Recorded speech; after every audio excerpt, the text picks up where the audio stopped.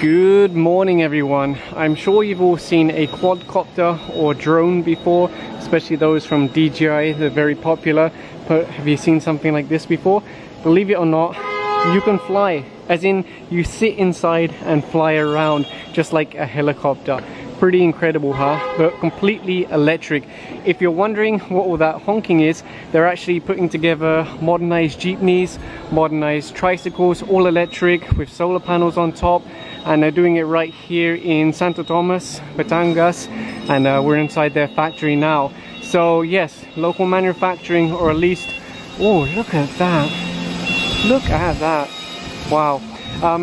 If not local manufacturing, then at least local assembly. They're trying to move as much of the process here to the Philippines as they can, but at the moment a lot of the components still come from other countries. But yeah, thumbs up to Star 8 for, you know, trying to bring it local. Another thing that I'm not completely sure if I'm allowed to show, something that's coming soon, a Star 8 sedan, completely electric. Pretty cool, huh? They have a mix of lithium ion based systems, lead acid. It really depends on the use case. Some people who run these Jeeps, they like to do a physical battery swap. Some of them like fast charge. So it really depends on your needs. But yeah, pretty incredible, huh? And over here you have the electric big bikes. I actually have one of these. That's why you've seen it in my videos. And guess what? They finally went through the process with LTO, completed everything. They can now be registered. They can have an OR, CR, and a plate on the back. So that's pretty cool, huh? Mine is up for registration now.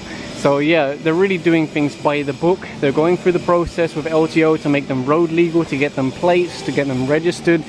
And they also have other designs. But they just started up the red one over there, and it has a regular gasoline engine. But when they drove the green one, it had an electric engine. So maybe this is some kind of conversion program that they're trying, converting classic jeepneys into electric jeepneys. So that's interesting. Like I said, I'm not even sure if I'm allowed to be showing all of this, so I'll have to run it by Star 8 later.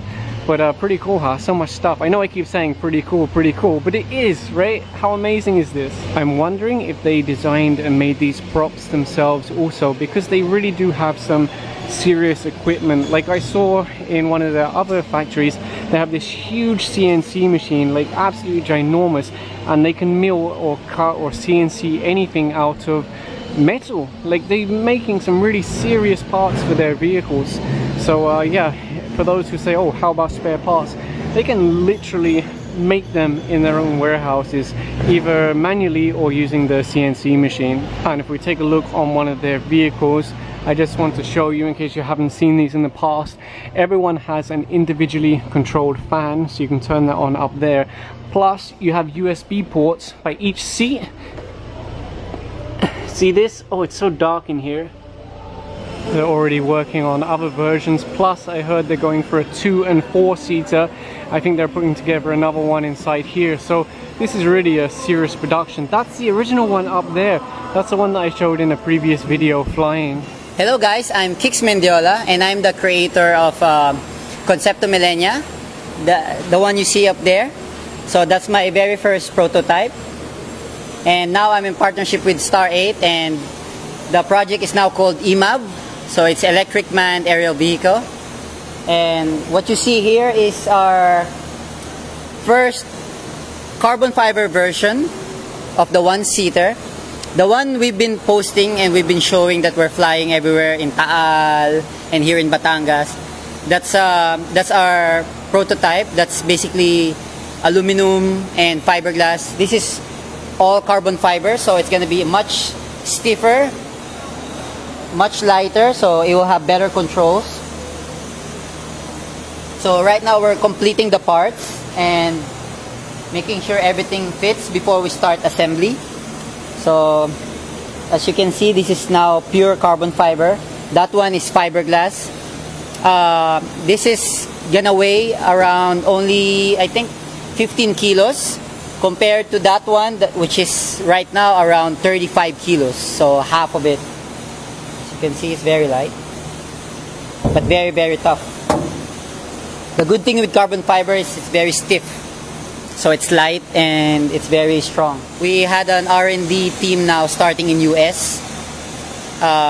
If you guys have seen when I posted that an astronaut came here Sir Scott, and now we're in partnership with him. They will be handling the programming, the joystick, basically everything that needs to be done in the computer system to make it more safer and more stable. It will be handled by them. The one-seater, we're considering it more of a like for hobbyists. So it can be a personal aircraft. Let's say if you want to do a surveillance on your land, let's say you have a farm, you have a rice field, coconut, banana, you can have your own fun while looking at your, your place with a very low maintenance, very easy to fly aircraft. That's what it provides. The technology is so amazing that you can actually learn to fly this in one day. So, of course, that's besides learning all the rules and regulations of the aviation, but just when it comes to flying, it is unheard of in the industry that you have an aircraft that you can learn to fly in one day. And this has the potential to do that. We've proven that concept so many times. We had people who knows how to fly just small drones. That's all they have. That's the background that they have, and they were able to fly this in at least 2-3 hours of training with me. Just have to basically give them the do's and don'ts, how to react to certain conditions, and that's about it. If the government wants to use this for purposes like that, I think it's a very good idea. Having been very affordable compared to real helicopters, especially once we finish the two-seater, and we're actually building a four-seater also. That can really start changing everything, because of course for the one-seater it's not so efficient having only one person, but once you have two or more in there, then you can have the option of considering this as an air taxi. Having this on all electric is such a big advantage, meaning we can bring the cost down really low when it comes to maintenance. There's almost no maintenance on this, just the batteries. The motors will run for a very long time before it even needs any kind of check or replacement. If you have all your charging station under solar power, then it's basically free flights. That's why it's such a good technology to really invest on. And I think Star 8 saw that potential. That's why right now they're really spending a lot on the R&D, making sure that we get the best out of this. We have the guy on the. You want to show it? Right now, as you can see, he's doing the circuitry. This is gonna be for the battery voltage. So what I'm asking him to design is, instead of looking at a voltage meter and looking at numbers, which is very hard to do when you're flying, I'm gonna have him do a lighting meter. So you will have 3 greens, 3 orange, and 3 reds. Every time I set a flight time on the EMAV, right now, my flight time on my weight, it will all depend on the pilot's weight. But on my weight, I can get a 15 minutes flight time on the one-seater, 15 minutes straight, and that is with the reserve. And right here, we are designing the two-seater, and the initial plan was to do a stronger motors for the two-seater, but we realized that the one-seater power system right now is capable of doing a two-seater. We just have to basically add more motors and add more batteries and just do the math, and we can already create a two-seater this year. That's the goal. So right now we're already working on the format of the motors, how we want it lay out, because it will have to depend on, because you cannot just put the motors wherever it is. There's a certain pattern, and we have to compare that to the computer system, what the computer system can handle. So which motor to put and how many to put. Right now, I've already done the computation on the two-seater. It will fly with 24 motors. Okay. So that is basically 3 octocopters. So we're running on octocopter configuration, and so that is a very good redundancy for us. Technically, the one-seater can fly 2 people, but of course I have to consider the possibility of motor failure. So I cannot compute it to the exact. You have to add redundancy. I always have to add. So right now the one-seater has 16 motors, but technically the one-seater can fly even with just half of that. Actually, in the beginning of this year, I wanted to have a good start. What I did was, because we've been flying last year for a whole year, so this year I started the year by flying and taking off a propeller and actually being in it. Okay. Just to prove that the system or all the computations are done right. So I sat on it. We didn't disengage the motor, but we took out the propeller. So basically, it's the same thing. So it's like simulating a bird strike. We're simulating a bird strike or a motor failure or an ESC failure. I took out one. I flew. I hovered. I even did some basic commands, and it was perfect. I took out 2. It was still good. 3. On the 4th motor, this is random. We take it in different spots. On the 4th, I started to feel a little bit of sluggishness.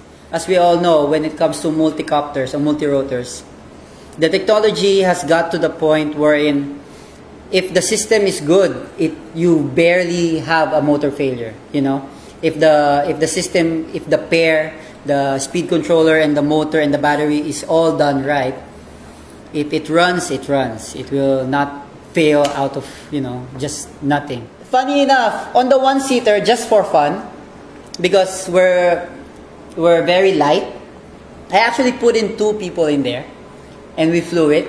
It got to the weight of around the maximum of 105, and it still flew good, and it flew perfectly. And that's I think that will be the limit, but we will be pushing this for people to just use it as around 90 kilos under. So let me show you how we do the molding and the pattern for the 1 and 2-seater. So we started with forming the shape. Do you want to go to the back? There's a 3D printed pattern there for the 1-seater. Okay. This is the mold for the Concepto Millenia, my very first prototype. So we had the mold here, but we're not planning to mass produce this for the reason that it was a one-off for me. It's very hard to do. It's very hard. It's gonna be a headache to mass produce this version. That's why I made a more friendly design, because of course it was my first time to build it. There was a lot of, for me, I call it learning experience mistake. Having the batteries beside the pilot is not a good idea. I think it's not so safe. So what I did is I made sure that the batteries is away from the pilot and the passenger. So that's one thing. Yeah. Second is, the good thing about having the batteries out there, I was able to use shorter wires, and meaning I get to save weight. Wires are very heavy. We're using really thick wires because we're drawing a lot of current and amps. I was able to take out about 25 kilos because of that design. Having the batteries out there close to the motors. This is actually the pattern for the 1-seater, and this is made entirely from 3D print.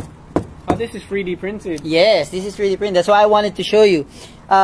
We were able to 3D print the 1-seater because it's not so big. What we did is we printed this on pieces. So let's say just the head, and then we just connected it all. Wow. But on the 2-seater, we decided to do a different approach. What we did is we basically chopped this in the middle, and then we extended it to the side, and then we started working on that, but manually, instead of weight. Because to print, let's say this piece, yeah, it must take a long this piece time. will print for about almost 5 days straight. And if something goes wrong during the print, you have to do it again. Yeah. I think you do 3D printing on your tried it own. once or So, you know, imagine printing this big and getting a mistake after 3 days. So you have to start over again. And you will get those mistakes. The machines are not perfect. So you start with a pattern. And then from the pattern, you get the outside shape to get your mold. And then from your mold, this is the mold for the one-seater. As you can see, this is called the tooling gel.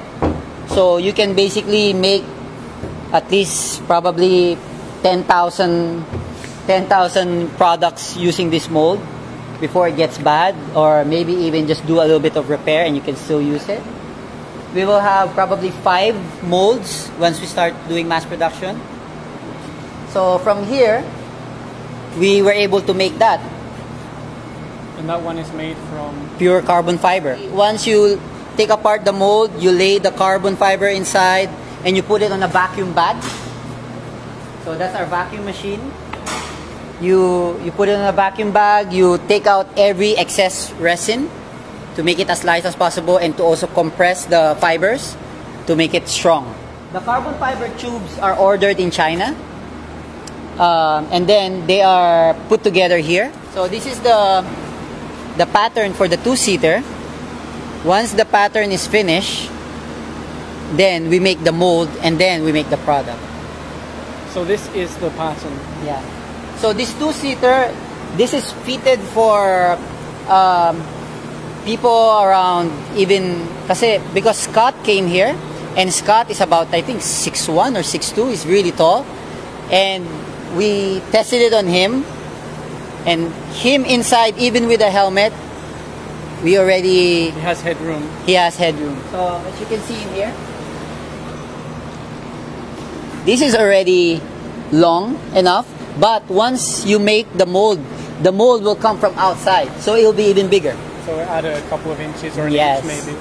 Yes. So, I can't wait to fly this one. So, this is my design for the two-seater. It has a gull wing door, meaning the door will go up. Just some added coolness. That is pretty cool. So, and it's also the most easiest and most comfortable way of going in. There's no doors on the right or left. Because when the door goes up, it will go over the frame and you will just have a clear space to go in. We're looking at this as a possibility for an air taxi. We already have a couple of orders from different countries that wants the unit. Hopefully we'll have some orders also from the Philippines, but right now we're catering to that order. And they will use it as an air taxi. It will be a short distance travel. We call it like a air hop. But because of the conditions on the place, it is the best way to do it. Instead of trying to build a road or build bridges on their place, they would rather fly. And you can even get free flights and lower the cost more if you have the charging system under solar power. Right now, it's not even the best yet, but we have already tried doing 2.5 hours of charging. But for the air taxis that we're building, the target is usually, the plan is to do battery swapping rather than charging. You know, so you can have continuous operation. Swap them. So once this lands, the batteries are hanging on the arms. So you just hang it there, you lock it, you connect it, and then you're ready to go. Probably a 10 to 15 minutes procedure. So while loading and unloading, checking everything, doing a little bit of maintenance, you can already take off. So every station just has to be charging batteries or has batteries already ready for aircrafts to land, and we can just continuously do that operation. We're also going to be working on a 4-seater, and it will be almost the same height, but it will just be longer.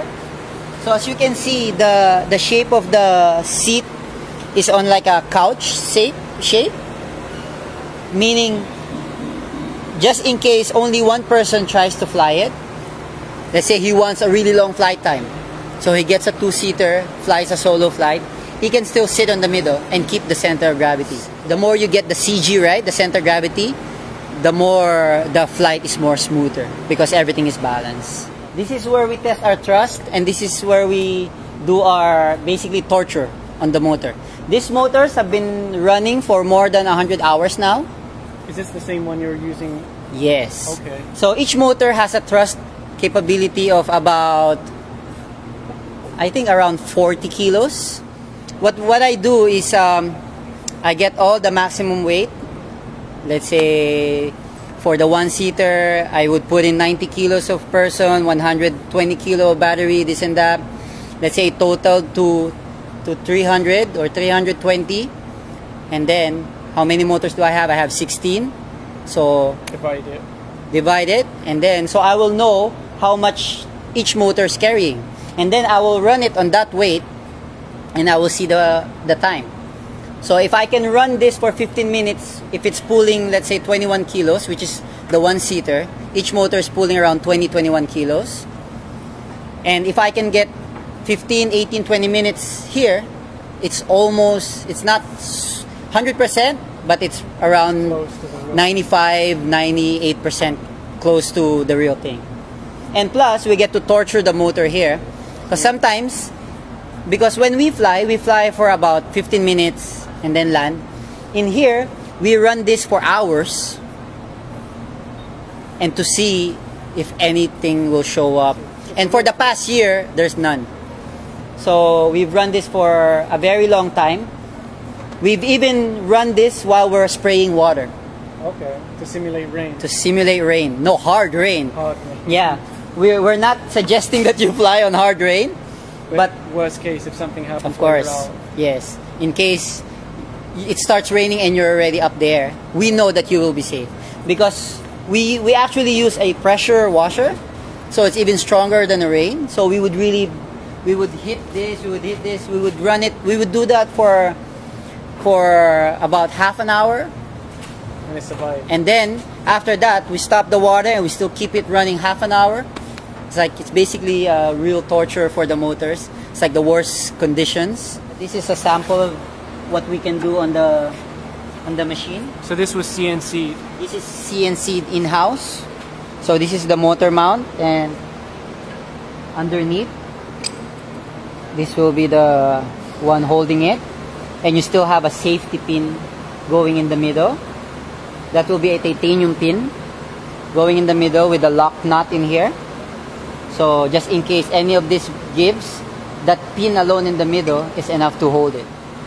So it looks like a pretty good finish, because I've seen some CNC work online and sometimes they have a problem getting a good finish, but that looks pretty perfect to me. So this is our prototype for a delivery drone. You can use this, let's say, for calamities to deliver food, water to those places that you cannot reach. Let's say it's flooded and all that stuff. You can bring in 50 kilos. So this can fly autonomously. This can also fly with a wireless pilot, a wireless radio with a pilot. So right now, this is actually an order from a country. They will use this to bring down, I won't mention the product, but agriculture purposes. They'll bring down goods from the mountain going down, because right now they're doing it by a foot, and it's very inefficient for them. And when they saw the technology, I think it's only like a 10 minutes flight. It can fly for 15 minutes with 50 kilos. So it can actually fly on a maximum payload of 80, but you get a shorter flight time. So the most efficient that we suggest is 50 kilos. So you get the full 15 minutes. And this will come with a very aerodynamic head to cover everything. This is just a rough design. We're just still finishing it up. What's that made of, the cabin? It's carbon fiber. If you check my YouTube channel, I had this prototype flying in Taal Lake, but it was used as a rescue drone. So we're just simulating that this technology can do so much more. There's basically endless possibilities. What we did is we strapped a rope in it, a harness, and then We had a floating rescue device. Yeah, we had someone swim and drown about, I think, 100 meters out. And then we just basically bring it there using the camera. And then you just need to put it on and then pull them. We even tried pulling 2 guys, and it can pull. Yeah, the multicopter or the drone technology, I think, has a lot of potential in the future for a lot of things. For man flight.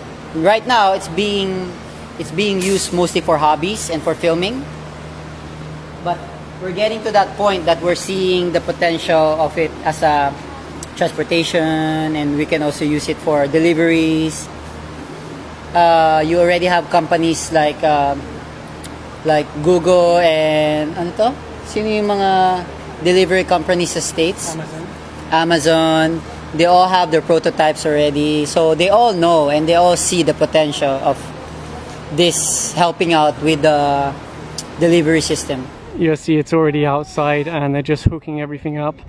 I have to admit, my nervousness level is going up a little bit at this point, but let's just take it easy, right? I have had some training, so it's not like I'm just going to jump in this and I don't know what I'm doing, but at the same time, it will be my first flight. So Kyxz will be the first one to go up, which is probably for the best, to be honest. And maybe that will put my mind more at rest. But I feel okay. There's a lot of empty space here. That's the thing, they have a big empty lot here. So worst case scenario, just land it. Okay, let's move far away. He might be a professional, but still, I don't want to get too close.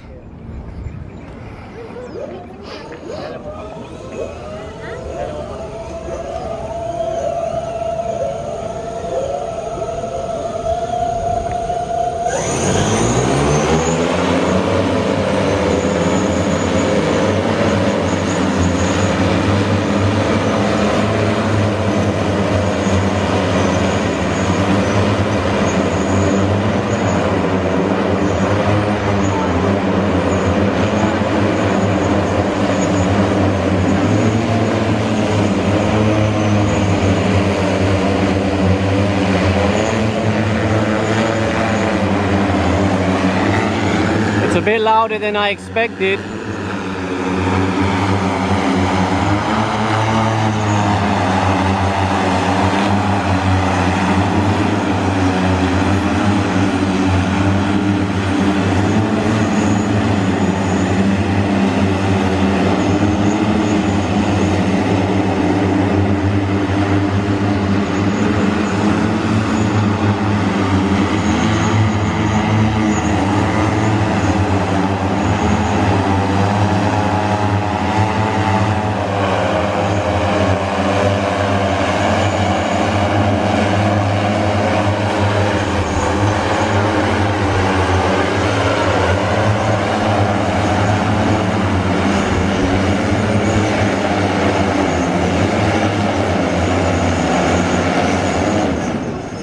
How about cellphone in your pocket? No cellphone, okay? Up the mountain? Okay.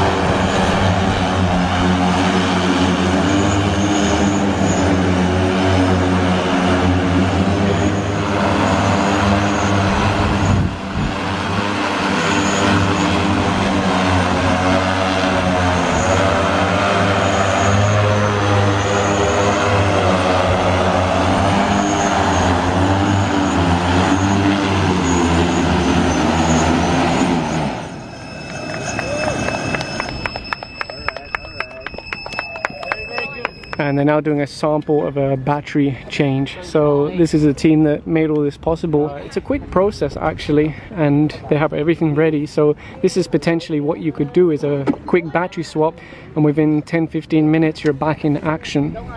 So any last words you want to give to people? Pursue your dreams. Always, never stop. Just pursue it. In Filipino term, we have this saying na hanggat humihinga pa, kaya pa. So I started this project alone in my kitchen, in my condominium, in a small condominium, and now it's gone as big as almost now we're heading to mass production. And it took a long time to do it. It took me about 8 years of personally funding it slowly, R&D, mistakes. Basically, the money I would earn from filming and from dancing, I would save it. I would buy some parts, something that you will save up for 6 months. It will burn up in probably 5 minutes. You just keep quiet and you do it again until you make it. And after 8 years, now it's here, and now we have some big companies supporting us and about to go to mass production. It's the craziest dream ever. Like, there's more achievable dreams than this. This is insane, but if I can make this, it means, you know, everybody can go after whatever they want. Because imagine when I started approaching people about 8 years ago, saying you wanna do this project with me? I'm building a flying car. They You don't would think I'm insane. Like, you would never support it, you know. And I didn't mind nobody supporting it. I completely understood why, because it's such a crazy idea, just a crazy project. But I had this gut feeling in me that there's a big potential on this. When I was building just small drones, I saw the potential. It's getting bigger. I was carrying bigger cameras. I saw the potential. It never left my head, and finally I just jumped on it. And one day I just told myself that from now on, I'm only gonna use my money for this project. The rest is just for basic expenses. Everything, no savings, everything goes here until I make it. And I didn't know that it's gonna take me 8 years of R&D, hard R&D, from almost going, you know, broke. But I think it's paid off, right? Oh yeah. You're there. I think you're pretty much there now, right? Until I see this in the air used by a lot of people, then I will feel that feeling that it's there. I made it. But right now I'm always focused on the R&D and making sure it flies really good, as safe as possible. Every time we do a test, every time we have guests, you will notice, you can ask anyone here, I will always be the first one to fly. I will always be the first one to get in, make sure everything is safe before I put anyone there. So I've done that procedure since the start, and I will not stop until everybody is flying this safely, enjoying it, enjoying the benefits, whether it's recreational, for transport, or even just for just pure love of flight, you know, or the dream of flying. Because a lot of people buy ultra lights, yes, just because they want to fly. They don't want to go somewhere specific. Exactly, because they take off on the same spot where they land. That's right. They go back on the same spot. So it's the passion of flying, and if I can be one of the person to give you that, and that will be already, that's a dream of mine that will be coming true very soon, because we're actually almost there. We're almost ready for mass production. We're almost ready to put this out, and we have countries already interested. I hope our country also can have the chance to, you know, have this in our government. But either way, a lot of people will benefit from this, and I believe it's a more safer way of transportation when it comes to flying. The thing is, I was asked before, why are you doing this? There's already helicopters, there's airplanes, and there's sorry, it's a long last word. It's okay. I was asked before, why are you doing this and what's the point of it? And I tell them, for the longest time, we've been using airplanes for long distance transportation, and that's very efficient, it's very good, it's very fast, and it's practically safe. And then for short distance, we use cars and motorcycles, but that's been done for hundreds of years now, or how many years now, like 50 years. I don't know exactly the numbers, but since the start of cars, we've been doing it. It's been good, but it's now getting to the point wherein it's not the most efficient anymore. We all know that. We've all experienced getting stuck in traffic nonsense over and over again, especially in the Philippines. And I think now it's time to consider, what if we start flying even in short distance? Oh, it's too expensive because helicopter is expensive, the maintenance is expensive. Now here's the solution. This is not being built to compete with helicopters or airplanes. This is being built in a specific, different manner, wherein it can cater to something that they cannot, which is an affordable, friendly, short air hop from 1.8, let's say around a 20-kilometer radius. You know, because Metro Manila is very small. I mean, the traffic area is only EDSA, that's what, 25 kilometers? And usually the parts that you get stuck is only what, like 2 kilometers, 3 kilometers, and it'll take you 3 hours in there. That's ridiculous. I think it's time to start considering air hops. Other countries are doing it, and if they can do it and they're investing on it, it means there's really something in there. And it means I'm not the only one crazy enough with the idea that this can actually be a good option. I'm not saying this can be the main, but at least if you remove 100, 200, 300 people off the road and flying, you know, it will start to free some roads. You know, it's not the full solution, but it's an option.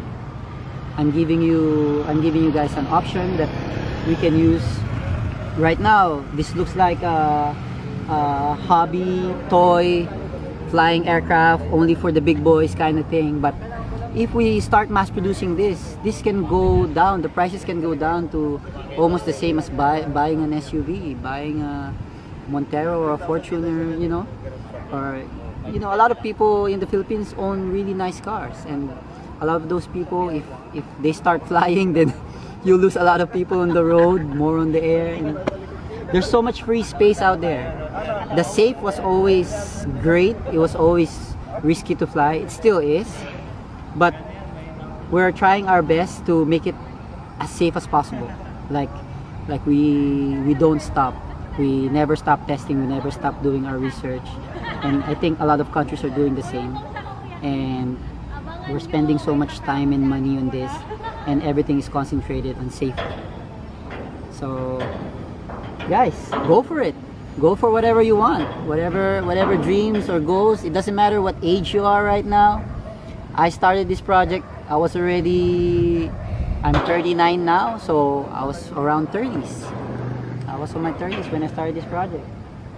On my younger years, I was dancing, and then after dancing, I feel like it got to the point of the highest that I can get to, so I transferred to filming. Filming exposed me to drones, and then my love for drones started, and my curiosity for flight reignited, because it's always been there. Everybody, especially the guys, the boys will be boys. We always feel like we want to be like Superman, you know, we want to fly, and it just so happens I never stopped. Congratulations. So, thank you so much. Thank you for your time, and congratulations on your flight. Thank you. Officially the eighth person to ever fly EMAV. You will be part of our electric VTOL history. Thank you. VTOL history in the Philippines. I have one last question. Where are you from? What's your province? Or my mom is from Romblon, so my mom is Bisaya. My dad is from Manila. But I grew up in Manila. I studied in Manila, everything. But growing up, my dad exposed me a lot into RC, remote control cars. We couldn't afford airplanes. Back then, it was very expensive. Airplanes, helicopter, remote, very expensive. So it's all cars. And I would always turn my car into something else. I would make it in. I'm one of those kids. I will destroy something perfectly good to make it into something that's okay. Like a boat, or you know. So I grew up tinkering with stuff like that. It just really stuck to me. So I transferred wherever I transferred to filming. I had no money. I built my own crane. I built my own drones. I built my own cable cam. So I've always been a DIY guy. And guys, especially for the young ones, you guys have no excuse. The internet is amazing. The internet can basically give you a diploma on it. I learned electrical engineering, aeronautics, everything. Everything that I needed to know about drones, I learned it from the internet and from personal application. So there's really no excuse. Before, back on my years, oh gosh, there's no YouTube or anything. Just trial and error. Oh, now they're very lucky. This generation is very lucky, and I think they should make the most out of it. It's such a wonderful thing. The technology can be a good thing, but can be a bad thing, but you just gotta know how to use it. How did you transfer this to Taal? So our design is actually a folding aircraft. So you remove 3 pins, and then this goes up. So when this is folded, this is only about 7 feet. We had to really make sure that it fits on the truck, so it doesn't get pulled over for overloading. So it fits on the truck. It's 7 feet wide, about 10 feet tall, and that's how you transport it. The 2-seater will be the same. It will fold up to 7 feet wide, but that one will be going down. What was you saying about the first one that you built? So all of my builds, I was trained to make sure that it's small and it's foldable, or at least it can be disassembled. Because when I started this project, I started it in a condominium, and I had to make sure my design can go out the door. I had to learn the hard way.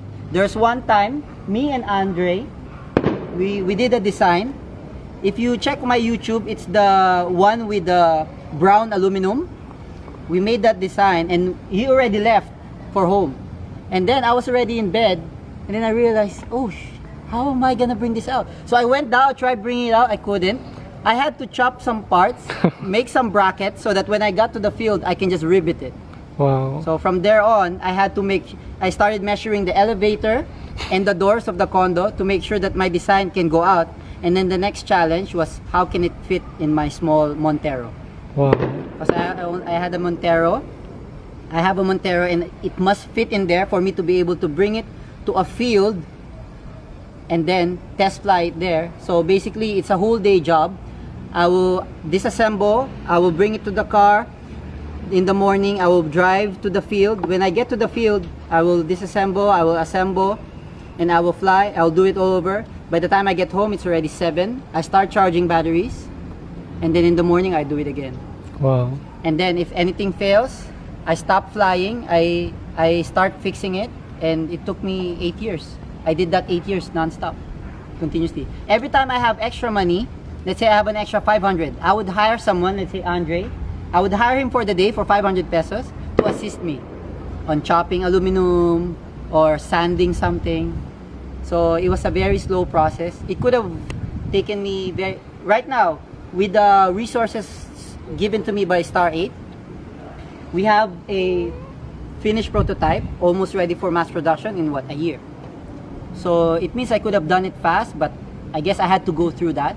You had to prove yourself before someone will invest. When I had my prototype, I started flying. No one still was amazed. I guess they're waiting for something that, you know, looks like an aircraft. So I had to build one, but it cost me a lot of money. So I had to borrow money from people who would actually, you know, trust me. So, and luckily enough, I have a very supportive girlfriend. So I loaned money from her, and I promised her to give it back with interest. And she did. She let me. She has no choice. So I loaned money from her. I made the carbon fiber prototype, and then I made the video, shot everything, edited on my own. I flew on my own, everything. And then I marketed it online, looking for investor. And then from there, I had 4 potentials. And one of them is Star 8. Because Star 8 was the best option for me because they're from the Philippines. I mean, they're based in the Philippines, and they do electric jeepneys. They do electric product, electric vehicles. So it's a perfect match. The rest are, I had to move to US. The other one, I had to move to Japan. The other one, I had to move in also in US, Vegas. So those were my offers, and when I met Star 8, they said they're from they're based here. I was like, perfect match. I don't have to go anywhere else, because one thing I want is the mass production in Philippines, because it's gonna create jobs. It's gonna generate jobs for our people, and I think we are more than capable of doing this. We are very hardworking. Filipinos are very, very hardworking. They're known all over the world for very hard work. So, like, if you want quality work, you just gotta make sure that it's supervised, right? But it's getting there. We're very close, right, team? Yeah. They're all tired.